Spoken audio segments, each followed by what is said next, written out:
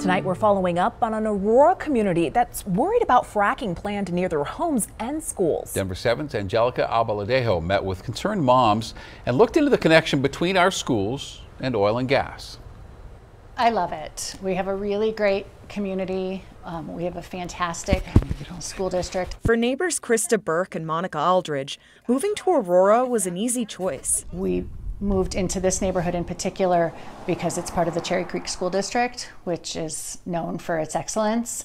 And so we were very excited. Excitement dulled when they learned now they're going to do fracking very close by with young children. Crestone Peak plans to drill oil and gas wells in the sprawling grasslands east of their neighborhood. Most of the neighborhood was unhappy, and our fears related really to the health impacts of fracking near homes and schools. It's important to do what's best for kids. We have at least 3 elementary schools, 2 middle schools, and a high school that are all within the map where the wells will go underneath. If the fracking gets approved, it'll happen here at the Lowry Ranch, owned by Colorado's State Land Board. It's been leased here for oil and gas development for almost 100 years already. Kristen Kemp works for the State Land Board and talked with us this summer. Our job is to lease out trust land located all around the state, and the rent we collect helps fund public schools. In the last 15 years, the state has collected $1.5 billion for public schools from oil and gas operations. It's wonderful to have more money for schools. It is very necessary,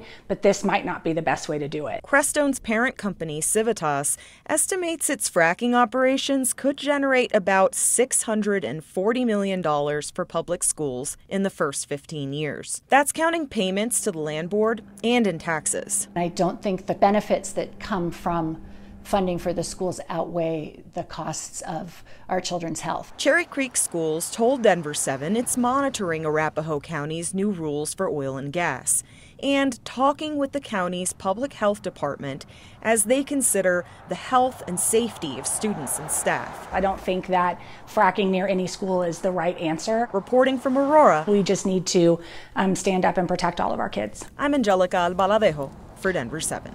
Ahead of this fracking project getting approval, Arapahoe County is considering stricter rules for oil and gas operations, and you can join the next public hearing on this. It's coming up on Tuesday.